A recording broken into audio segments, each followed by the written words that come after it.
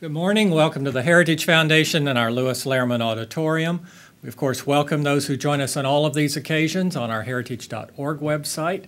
Would ask our guests in-house if you'll be so kind to check that cell phones have been silenced as we begin. It's always appreciated. And, of course, we will post the program on the Heritage homepage following the presentation for everyone's future reference.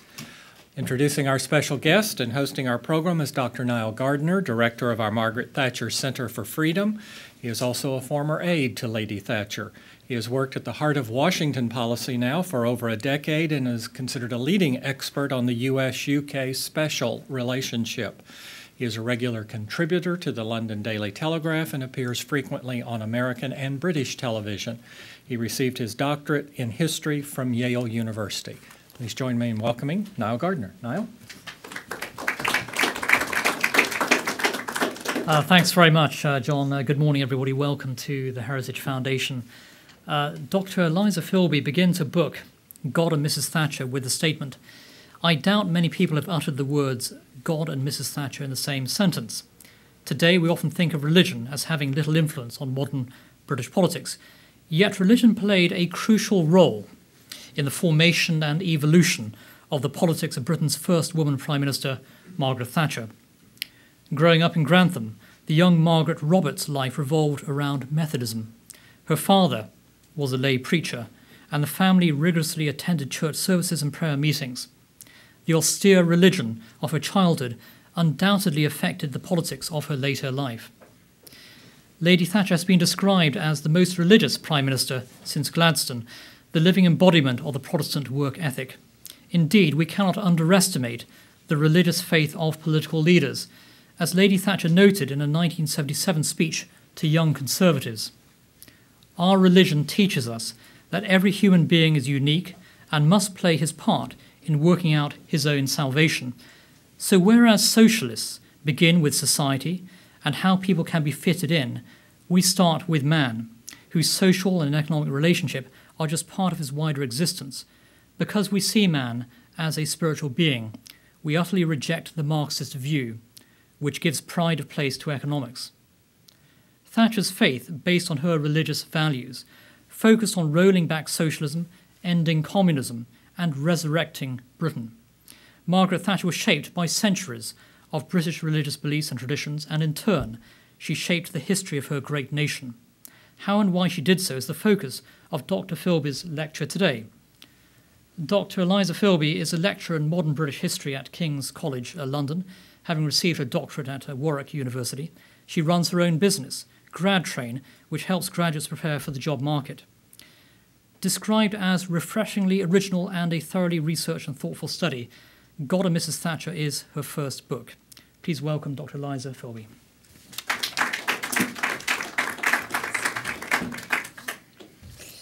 Okay, good morning everyone, and thank you for being here. Firstly, I'd like to thank the Heritage Foundation and the Margaret Thatcher Center for Freedom for inviting me to come and talk to you today, and especially Niall Gardner for that wonderful introduction. Margaret Thatcher always used to say, when she stepped off the plane in America, you could smell freedom. And I stepped off the plane yesterday and I could perhaps not smell freedom, but I could certainly feel the sunshine because I left London and it was grey, dark and dull. So the Washington heat is certainly welcome. Mrs. Thatcher declared in 1981, "Economics is the method, the object is to change the soul." These words seem to perfectly summarise her bold approach, her values and her commitment to politics. The Iron Lady was, of course, famous for her conviction, her resolve, for not kowtowing to her critics nor her enemies, for showing bravery and adversity at a time when those around her, mostly men, had none. Margaret Thatcher is not short on biographers, but while many have analysed how Thatcher recreated Britain and her role on the world stage, my starting point for God and Mrs. Thatcher was, how did Britain create Margaret Thatcher? In this speech, I want to really cover 4 points. The first of which is the Methodist origins of Margaret Thatcher's politics, and specifically the influence of her lay preacher father, Alfred Roberts. Secondly, I want to talk briefly about her personal devotion and her devoutness and the way in which she sought solace and comfort from prayer in times of adversity.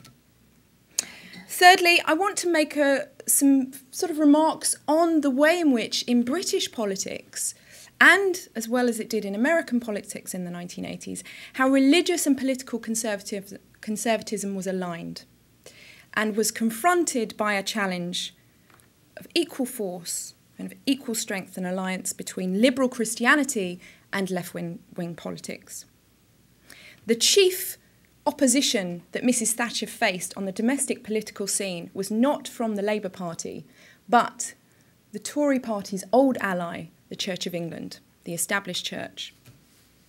Fourthly, I want to end my speech by making some brief but I think pertinent comments of the way in which religion and politics interacts very differently in Britain than it does in America.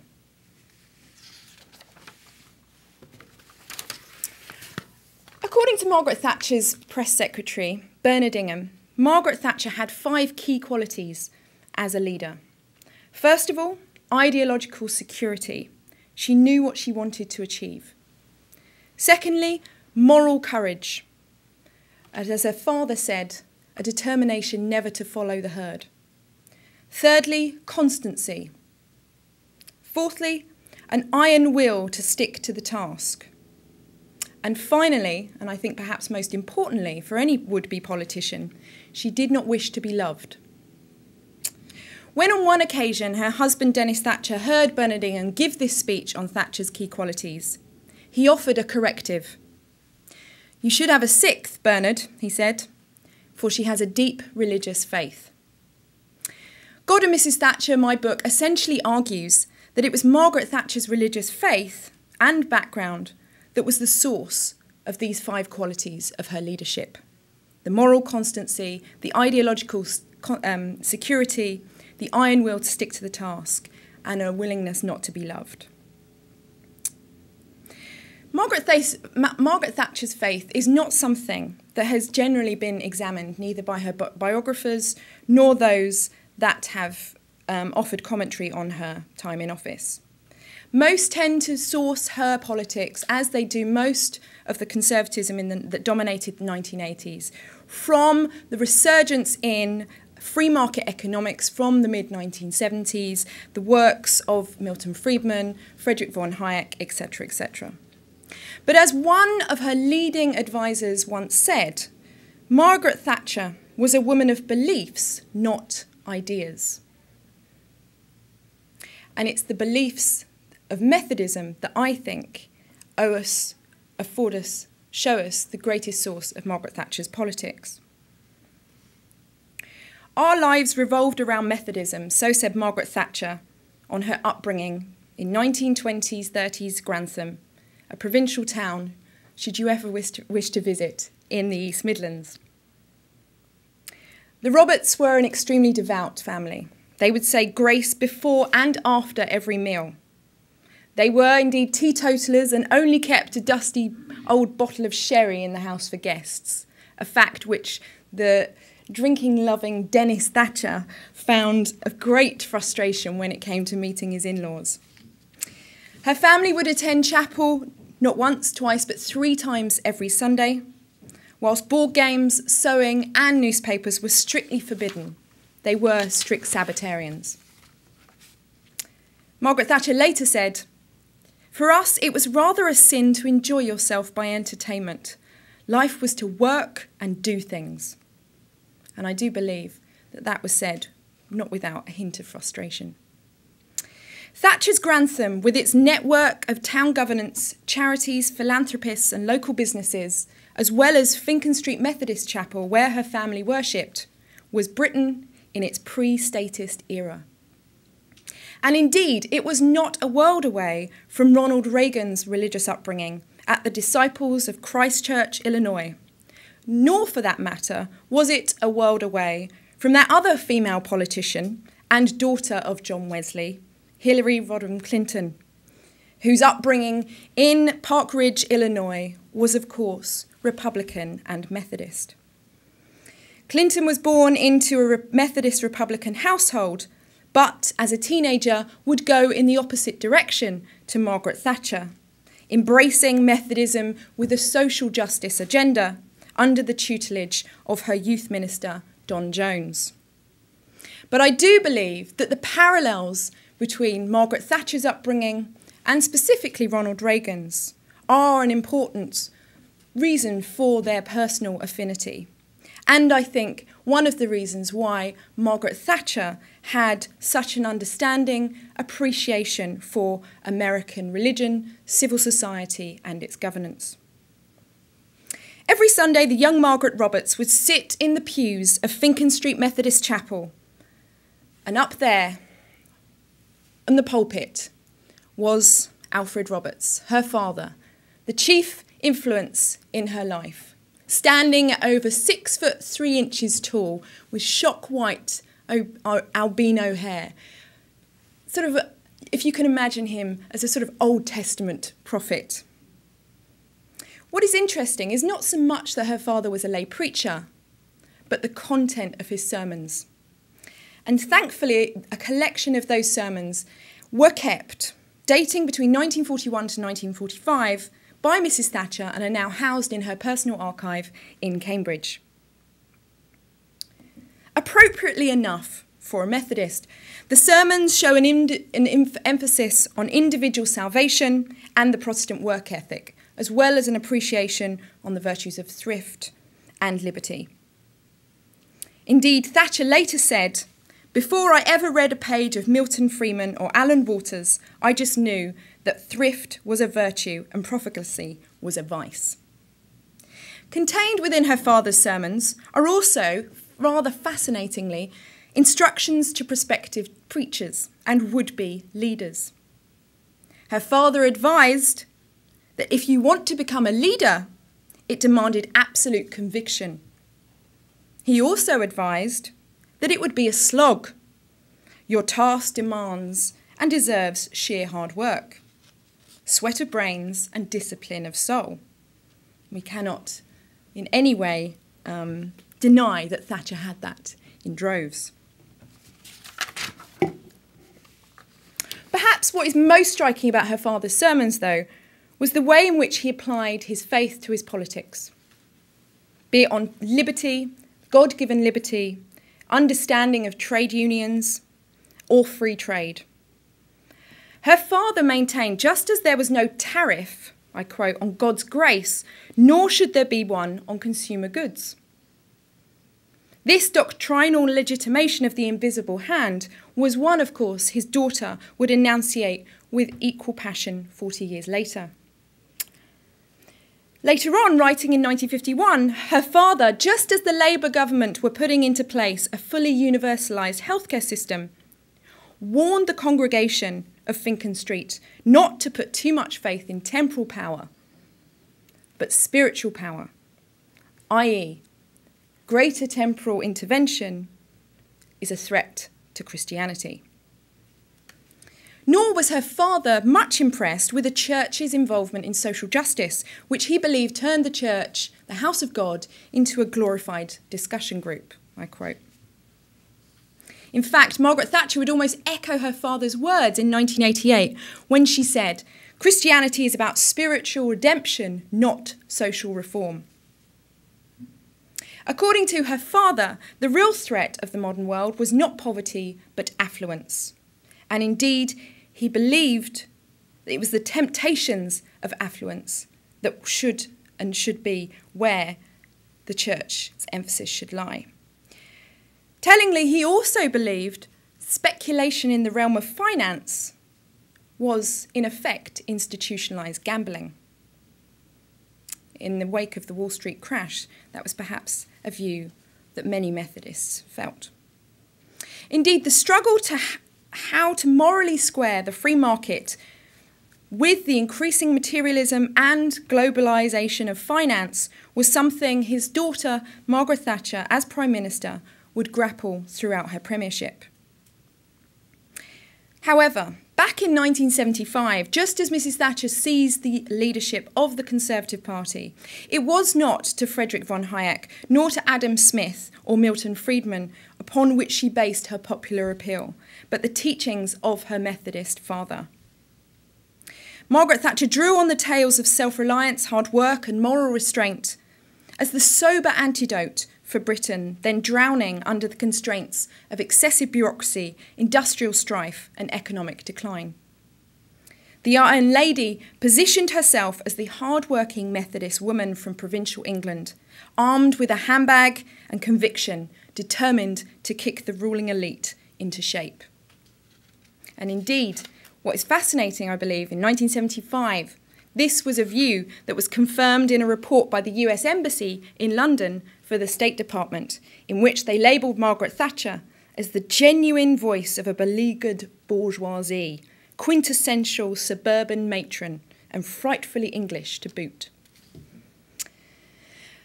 Strangely enough, when I started interviewing Margaret Thatcher's aides, ministers and confidants, the standard response I got was, Margaret Thatcher never talked about religion, never heard her mention it once. She wasn't religious. Going in search of Margaret Thatcher's faith, I found, was a bit like going in search of Citizen Kane's rosebud. Incredibly frustrating and almost impossible. At some points, I did start to wonder whether there was enough material for this book. But I soon came to the conclusion that they, and perhaps I, had conceived a very narrow view, and perhaps almost secular view, of what faith actually is, and how faith manifests itself. It's not something that purely manifests itself in prayer. It's not something that is always articulated openly. It is not always something confined to the heart nor the head, but manifests itself in personality, language, outlook, style. So therefore, when speaking of Margaret Thatcher's religious origins, one cannot simply consider her personal faith nor devoutness, but her class, her principles, her values, her language, her style.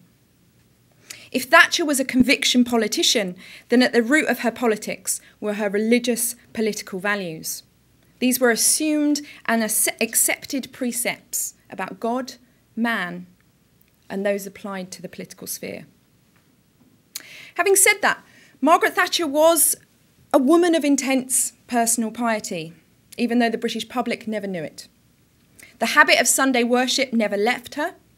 According, indeed, to the rector of the local church in Chequers, the Prime Minister's weekend residence, Margaret Thatcher attended more often in her first 2 years of premiership than in all previous Prime Ministers put together. The incumbent, Reverend David Horner, however, was under strict instructions from Dennis Thatcher to keep his sermons short. Padre, most of us know what the Sermon on the Mount is about. We don't need you to explain it to us. 12 minutes is your lot. Margaret Thatcher, too, was a keen reader of religious works. One aide remembers, on encountering her bookshelves, that there was more Bible than Burke. They included C.S. Lewis's wartime lectures, Mere Christianity, which she had heard on the wireless radio in her youth, the collected sermons of John Wesley, as well as books on Jewish ethics. And indeed, one of her closest religious allies was indeed the chief rabbi, who staunchly defended her policies against the Church of England in the 1980s. In 1988, Margaret Thatcher undertook the bold ambition to read all 39 books of the Old Testament, which she liked to quote at length to her civil servants. She too was a particular fan of American Catholic theologian Michael Novak. In the late 1980s, she invited him to Downing Street, where she proudly presented him with her annotated copy, The Spirit of Democratic Capitalism. What appealed to Thatcher was Novick's contention that the democratic capitalist system was not just an economic system, nor was it morally neutral, but intensely moral, one that encouraged both individual virtue and mutual cooperation. In Novick's fine words, capitalism, accepting human sinfulness, rubs sinner against sinner, making even dry wood yield a spark of grace. As historian Gertrude Himmelfarb has correctly pointed out, Thatcher was not an individualist. She did not have an atomized view of the autonomous self as the alternative to state collectivism, but stressed the social responsibility that came with individual freedom. In terms of the Methodist commitment to work and thrift, Thatcher always practiced what she preached. She used to rage privately against bankers' bonuses as excessive and crude. She didn't like spending money, either hers or other people's, and especially not taxpayers. She famously had the swimming pool at Chequers, which had been actually donated by Richard Nixon. She had it drained when she found out that it cost $8,000 a year to keep going. This was a woman who lived by her mother's standards. Her personal piety was not something she lauded nor promoted, but her daughter Carol Thatcher has hinted how important, particularly prayer, was at times of profound stress, particularly during the Falklands War.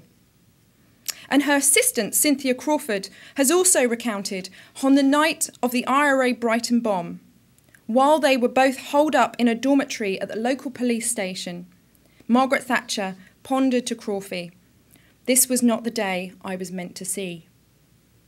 She then asked Crawford, who was Jewish, to sit with her and recite the Lord's Prayer. Later that week, Margaret Thatcher wrote to her head of communications, Harvey Thomas, confiding, "It would have been difficult to have gone through the last weekend without a very strong faith." In actual fact, before joining the Conservatives, Harvey Thomas had spent 15 years organising stadium tours for Billy Graham, and indeed had been charged with bringing the same evangelical fervour to the Conservatives' election campaign in 1979. Speaking on Margaret Thatcher's belief, Harvey was certain. Good, straightforward, practical evangelicalism. It was quite a driving force in her mind. For Margaret Thatcher, the story of the Good Samaritan, helping an unknown battered man lying helpless in the road, demonstrated the supremacy of individual charitable virtue over enforced state taxation. As she famously said in those uncompromising words, "No one would have remembered the Good Samaritan if he had only had good intentions. He had money as well." In her view, the Christian duty to love thy neighbour could not be manufactured by politicians nor generated through taxation, but only through individual virtue. Her understanding was, with more money of our own in our pockets, we would all be transformed into Good Samaritans. We would not walk by on the other side, nor would we need state-imposed traffic lights to guide us there. This stood in stark contrast to what the Church of England, in response, gave to Margaret Thatcher's gospel. For the Anglican leadership, the parable meant something quite different, namely the universality of human fellowship and the scriptural justification for the indiscriminate redistribution of wealth. As one bishop made clear, the point of the story is not that the Good Samaritan had money, but that others had passed on by the other side.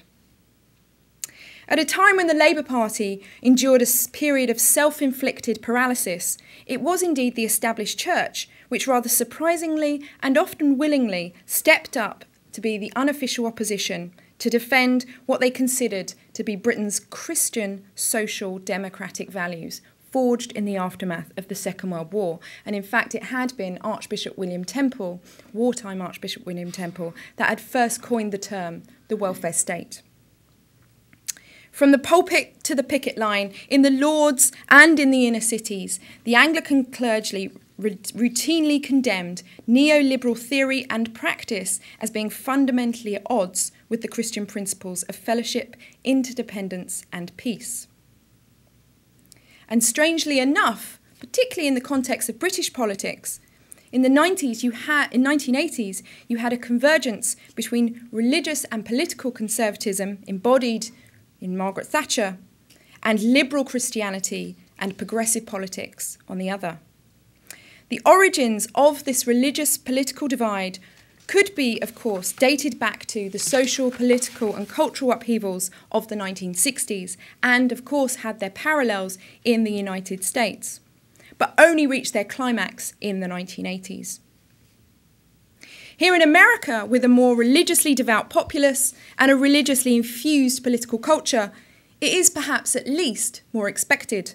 But in Britain, the idea of a Prime Minister preaching on the true meaning of the gospel and the Archbishop of Canterbury preaching on the morality of taxation was a relatively novel and surprising situation. Interestingly, the Church's criticisms bothered Mrs. Thatcher. She confided in a letter to one of her advisors in 1988, "The Church keeps on saying we must relieve poverty, and when we do, they say we're making everyone materialistic." In an unexpected stroke in 1988, she summoned 7 bishops to a private meeting at Chequers. It was not a success. Thatcher proceeded to launch into a sermon on the harmony between Christianity and liberty. Midway through, the Bishop of Chester, who was a very unassuming, rather polite evangelical, piped up, "I'm afraid you misunderstand, Prime Minister. Christianity is not about freedom, it's about love." This interjection barely interrupted her flow. Although the meeting ended in joint prayer, it had not been a meeting of minds. Margaret Thatcher was a conviction politician whose combative style and Manichaean-like approach was in many senses more familiar to American political culture than British. By and large, the British prefer their prime ministers to be pedestrian rather than charismatic characters. One need only compare the palatial grandeur of the White House to the poky flat above number 10 Downing Street to illustrate this point. The post of Prime Minister, curtailed as it is by parliamentary chamber and constitutional monarch, facilitates the British dislike and distrust of strong leadership. Yet Margaret Thatcher and, of course, Winston Churchill are one of the few occupiers of number 10 to have subverted this tradition. Crudely speaking, whereas America has a secular state but a largely devout public, Britain has a Christianised state and a predominantly secular electorate. Would-be prime ministers have always been wary of delving too deeply into religious matters for fear of alienating the electorate. In the 1980s, while America saw a revival of a moral conservative movement, no such parallel development took place in Britain. In Parliament, legislation pertaining to personal morality such as abortion, homosexuality and divorce were deemed conscience issues, which members of Parliament were given a free vote and a free rein, not subject to party whip. Thatcher may have been a Christian, but her faith was never moralistic.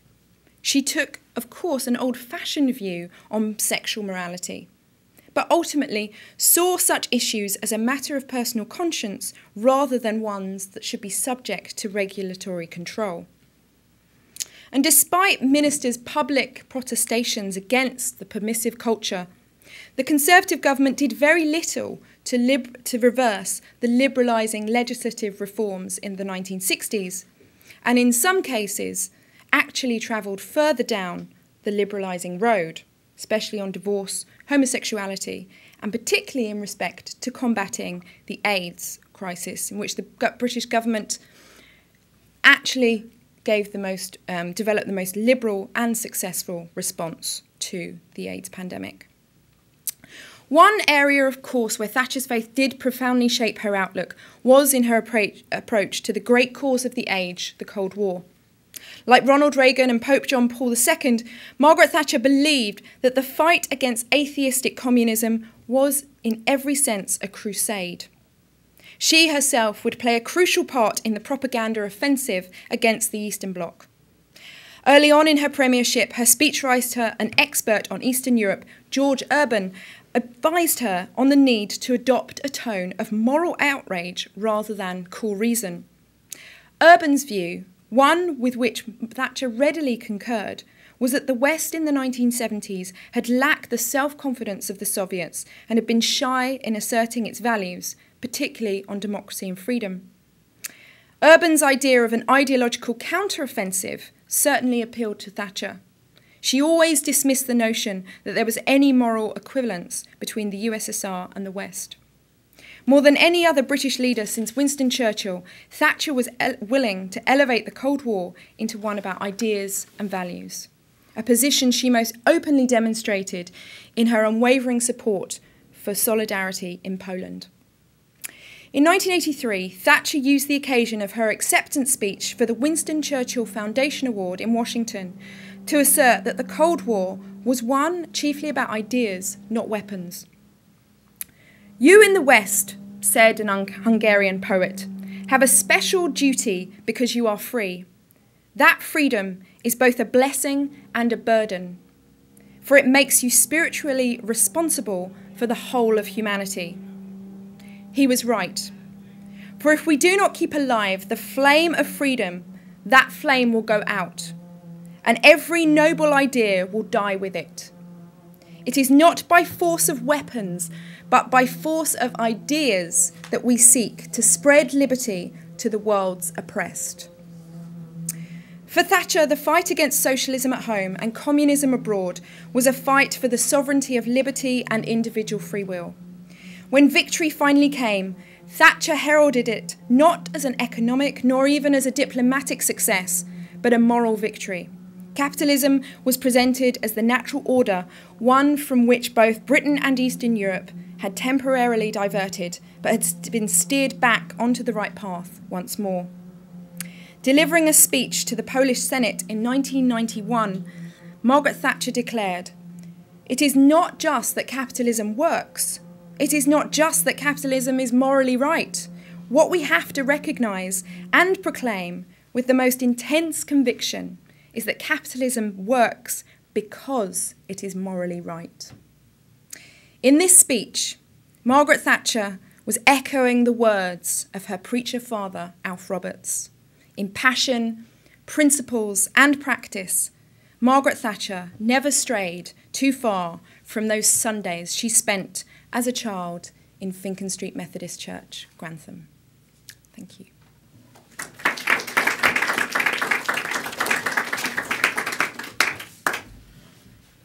Thank you very much, Dr. Filby, for a fascinating talk which brought back a lot of memories from my own days working with Lady Thatcher, including the days when I shared an office with Cynthia Crawford, Crawfey, Lady Thatcher's personal assistant, who spent many decades with the Iron Lady. And now I'd like to open the discussion to the floor, but if I may, I'll take the liberty of asking the first question. And Eliza, I was wondering, and I do apologise for the background drilling. Even in Washington, we have supporters of Jeremy Corbyn here, disrupting the message. But I was going to ask you, what really drove you to write this book, and how has Margaret Thatcher's life influenced your own life? This is the most obvious demonstration of fashion, sartorial influence. Please do. Sartorial influence. Do stand up. I'll stand up. Sartorial influence is probably the most obvious. But what drove me to write this book? I'm very interested in dying institutions that still have power,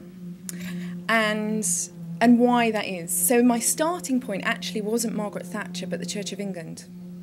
I'm rather fascinated by this idea that an established church that has an ever-declining number of followers, that still has a fixed presence in the legislative chamber in the House of Lords. There's 26 bishops that sit in the House of Lords, and has and yet a presence in every town, village, and city across the land, certainly in England.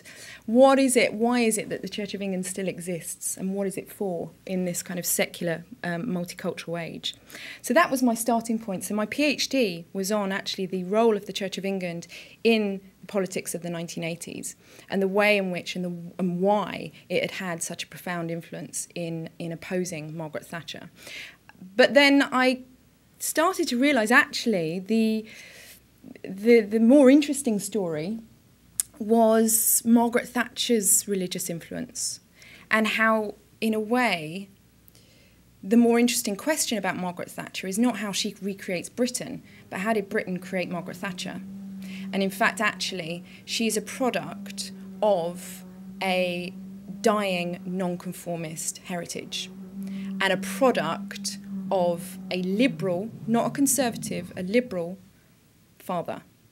So she almost kind of, that was really fascinating to me, because of all the biographies I'd read about Margaret Thatcher, no one had seriously looked at her religious beliefs. No one had seriously looked at Grantham and what growing up in Grantham had been like and how it influenced her. And I thought, well, hang on, there's something interesting here, which is we have a Methodist, a nonconformist, head of the Conservative Party. She's promoting a kind of nonconformist liberalism that is more familiar to the 19th century than the late 20th. And she's being opposed by the Church of England that has historically been in alliance with the Conservative Party. That's a real disjuncture that is an interesting phenomenon. And the conflict between church and state in the 1980s was a theological one. It was, rather than a political scrap, it was a serious theological debate about, the nature of liberty, the meaning of free will, and how one should interpret the Bible and how it could be and should be applied to politics. And I thought that it's in the 1980s you get these two institutions that historically, the Tory party actually grew out of the Church of England. The relationship between the Church of England and the Tory party is as close historically as the Labour Party and the trade unions. And yet, by the 1980s, the Church has gone to the left politically and the Conservative Party has gone to the right, causing an irrevocable breach, which, almost kind of completely undermines the historic alliance that had been in place for 200 years. So all that dynamic really interested me. And then I found her father's sermons, which were, fascinating, because I suddenly realised actually what we now know as Thatcherism was being said, articulated, preached by a low-lay preacher in, interwar provincial Grantham. And I found that fascinating. And things, started to come up that Margaret Thatcher had actually met the Archbishop of Canterbury whilst being at Oxford, and she booted him out of the Conservative Party because of his, I quote, frivolous attachment to politics. So these great encounters started to sort of emerge through the archives, and I thought this is essentially the story of the declining influence of religion in British politics, and Thatcher embodies that shift. So that's a long answer to your interesting question. Thank you very much. And let's take a question from the audience. And please do identify yourself and any institutional affiliation as well when you ask a question. Luke. Hi, Luke Coffey with the Heritage Foundation. Thank you for the very interesting discussion. I was wondering, in the course of your research, if you came across any interesting aspects about how Lady Thatcher viewed other faiths and how that might have shaped any of her thinking. I know, for example, that she is still held today in very high regard in the Middle East, especially in Saudi Arabia. And she, during her time as Prime Minister, she really deepened the UK-Saudi relationship, for example, in a number of areas and aspects. So I was wondering if you came across anything along those lines. Thank you. Great question. In terms of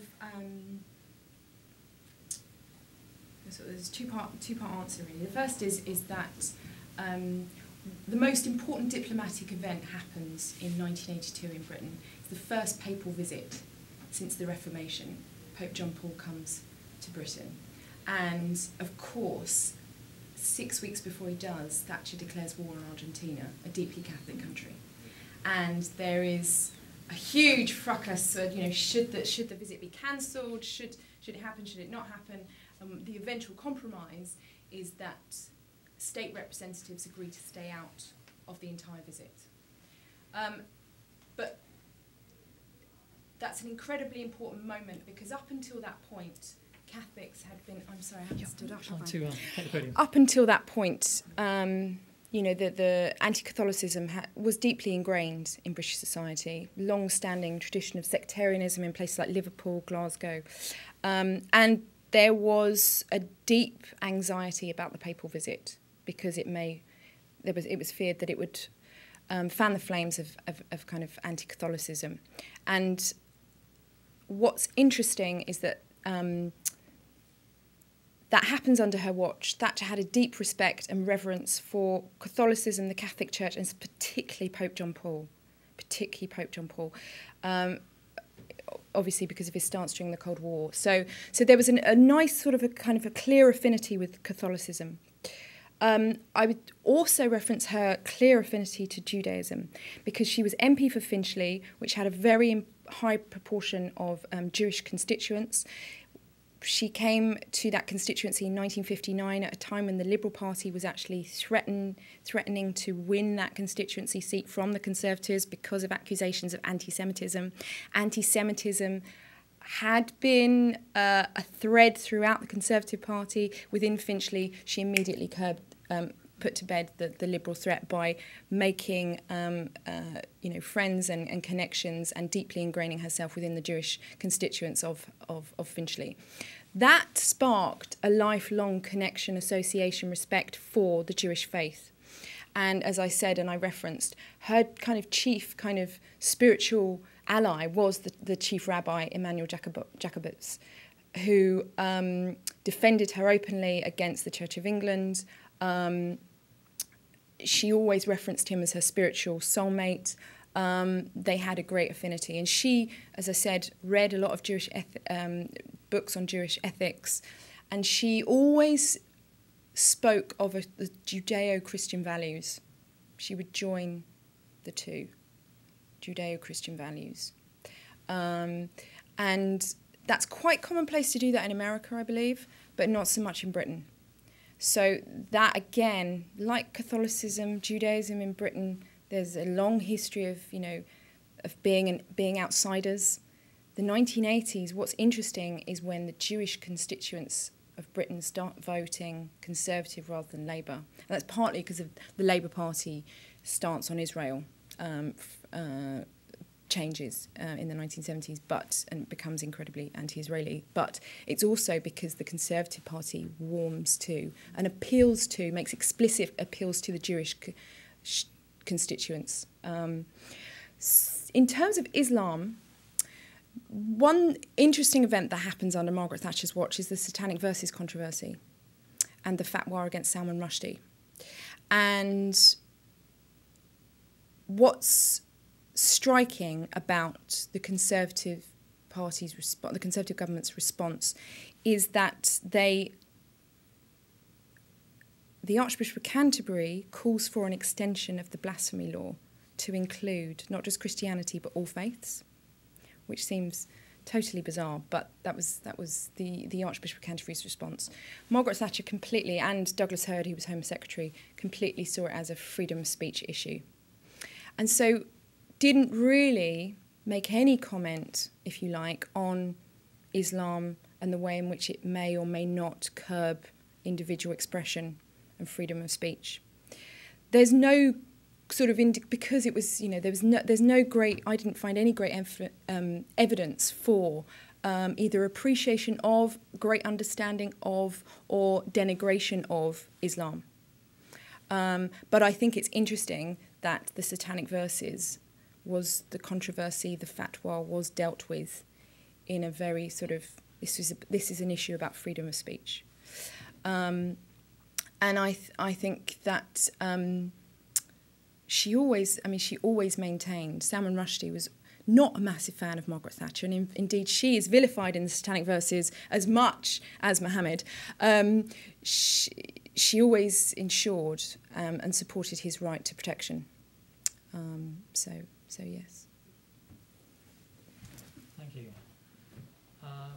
Yes, gentlemen, right at the back there. Sorry, thank you. One of a famous quote from Margaret Thatcher is that Europe was shaped by history and the United States by philosophy. And then you mentioned earlier that in the United States we have a secular government but a religious citizenry. And in England it's a Christian institutionalized country with a very secular population. How has this influenced the divergence, if you will, of the Conservative and the Republican Party ideologically into the 21st century, in your opinion? Great question. Just to add to the quote about, I've never heard that quote actually, the contrast between Europe. In 1989, when it was the anniversary of the French Revolution, she said that why should we be celebrating the French Revolution? It only resulted in a lot of bloodless bodies and a tyrant. And I think that, you know, that was said in Paris actually on the anniversary of the French Revolution. And I think that the question that you ask is really interesting because there's so much to say on this question. I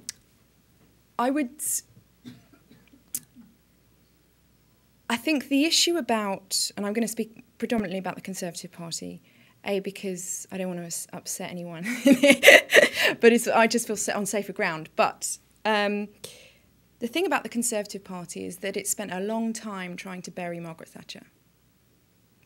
And in fact, when asked what was her greatest achievement, Margaret Thatcher said New Labour, because she recognised that the heir to Thatcher was Blair, in terms of the adopting her philosophy and adopting her politics.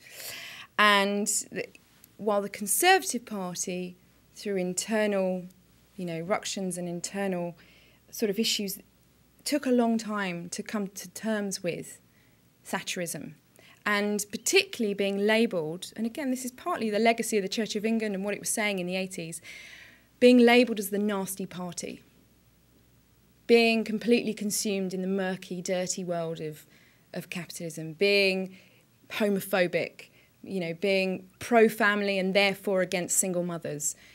All of that kind of negative associations with conservatism. It's taken them a long time to rid themselves of. And that's why Cameron has succeeded where his predecessors did not, because he has managed to detoxify the Conservative Party brand, essentially, whilst at the same time causing internal grievances at the grassroots. But he has managed to a certain extent, detoxify the Conservative brand. And gay marriage, the passing of gay marriage, was an incredibly important way of doing that. Now, also, I think what's striking, and I think there's something to say about the Republican Party as well here, is that, Margaret Thatcher was very much of her time. She was a product of her time, even if her values are eternal. And the solutions and the wars and the issues and the message that was being, and the answers that were given in the 1980s are not necessarily the answers to give now. And there's all sorts of reasons for that. I would say cultural attitudes are changing. People's expectations of politics are changing. People's encounters with politics are changing. I mean, Mrs. Thatcher's pre-internet. Seriously pre-internet. It precedes the internet by, 10 to 15 years in terms of mass consumption of the internet.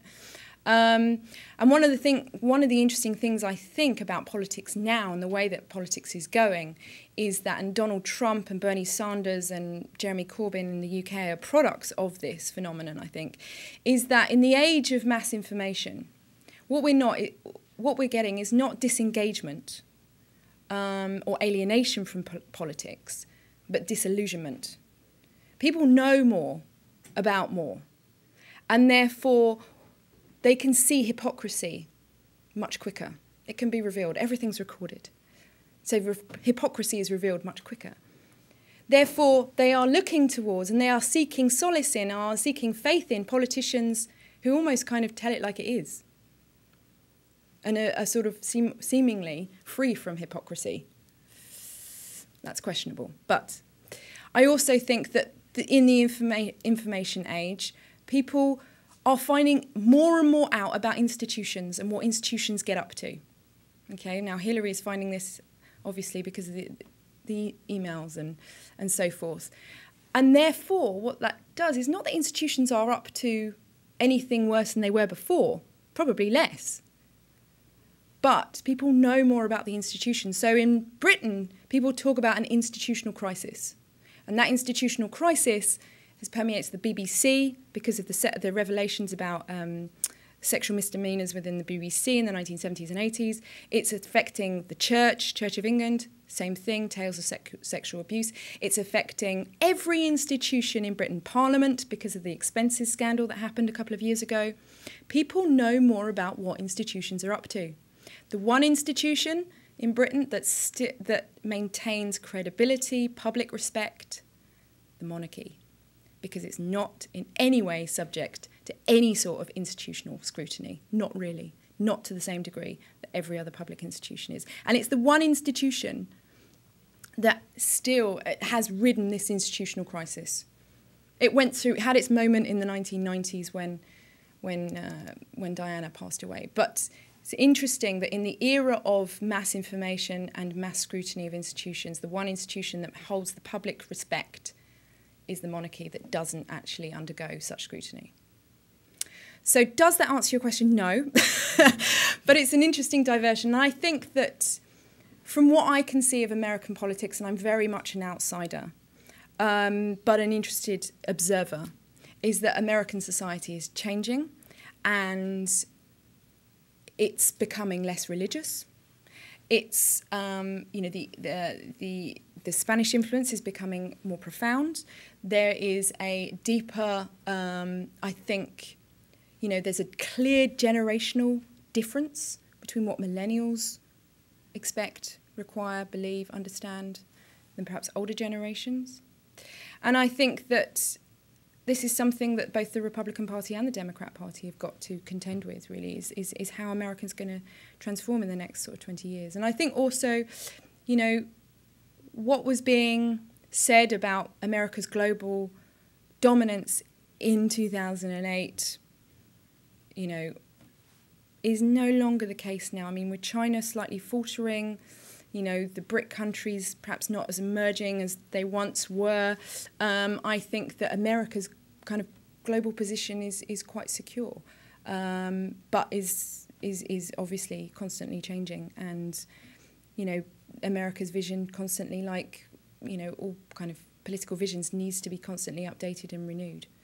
But what I do find interesting is that the optimism and hope that surrounded Barack Obama's first election win hasn't really manifested itself. And I wonder where all that energy went, both in terms of frustration and optimism.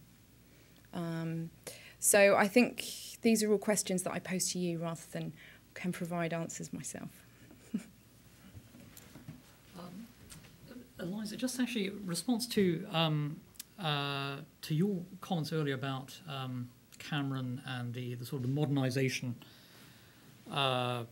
process of, within the Conservative Party, don't you think that perhaps Cameron was a bit more Thatcherite than one would have thought? In the recent election, he ran a campaign that was very much on the right.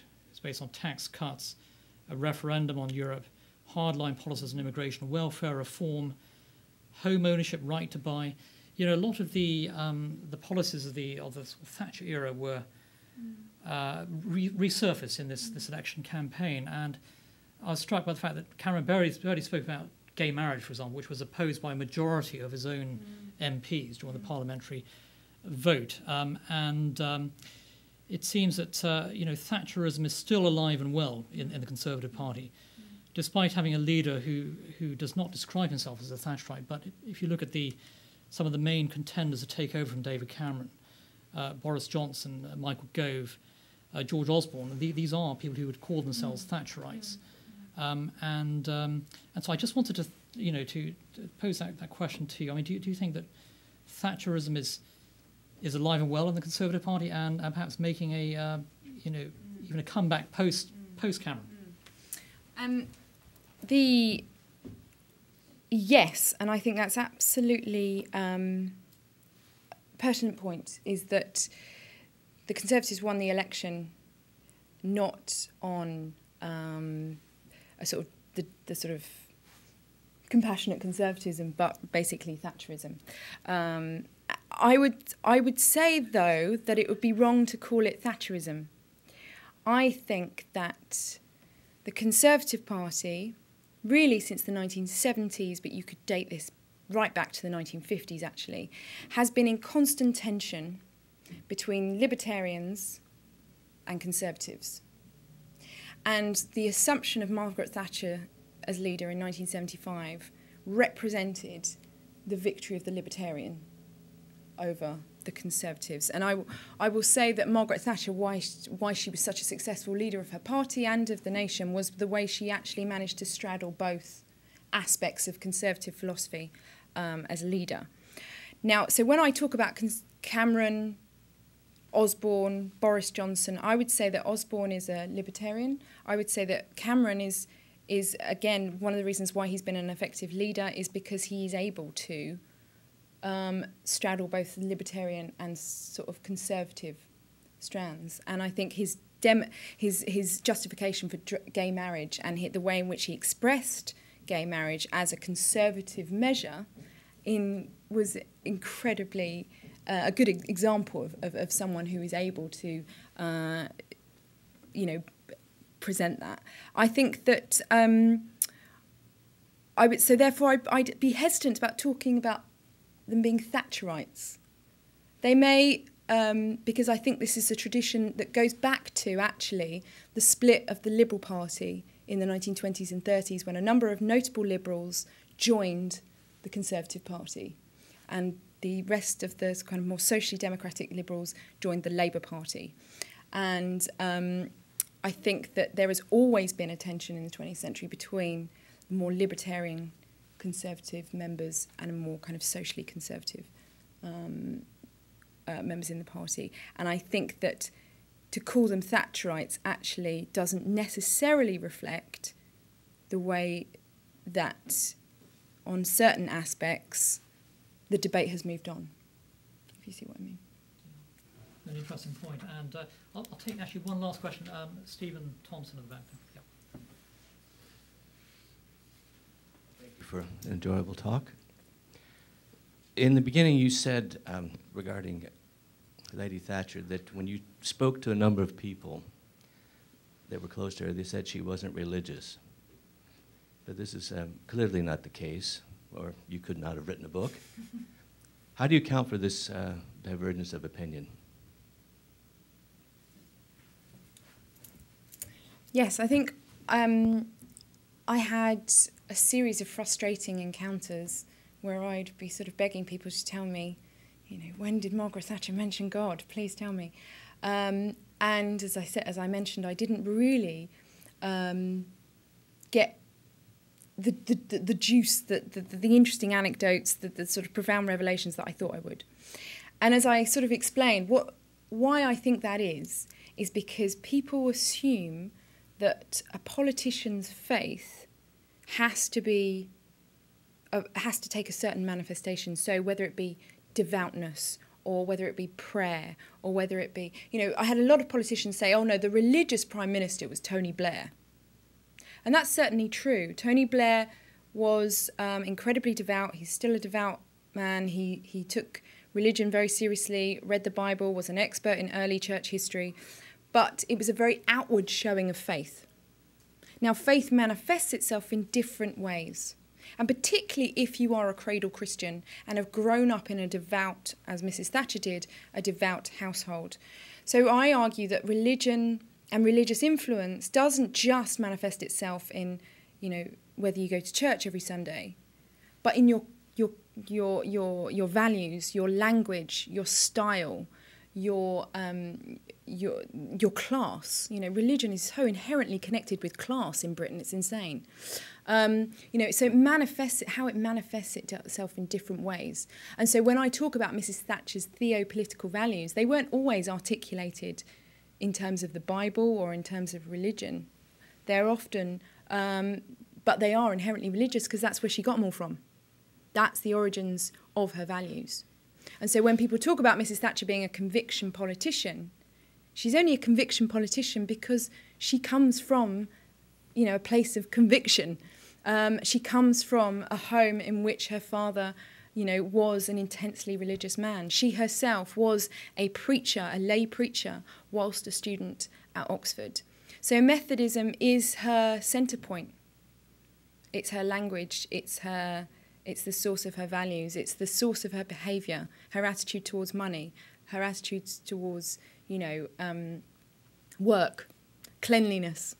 You know, there's numerous tales of Margaret Thatcher, you know, sweeping the floor and, you know, and deciding, you know, policy initiatives at the same time. You know, she was obsessed with cleaning, you know, adhering to John Wesley's mantra that, you know, cleanliness is next to godliness. It's the source of her behaviour, her attitude and her values, rather than how many times did she go to church, did she pray on a Sunday, did she ever mention God. That's a rather obvious and I think almost kind of post-Christian understanding of faith. I'm going for a much broader concept. Does that answer your question? Yeah. Great. Well, thank you very much, Dr. Filby, for a tremendous discussion, terrific lecture, and a great deal of food for thought there, I think, in your insights into Margaret Thatcher's faith and a key aspect of what drove her life and career. So thank you very much, Eliza, for joining us today, and thank you to everybody for joining us here at the Heritage Foundation for today's lecture, and I hope you will join us again for our future events, and hope you have a terrific week. Thank you.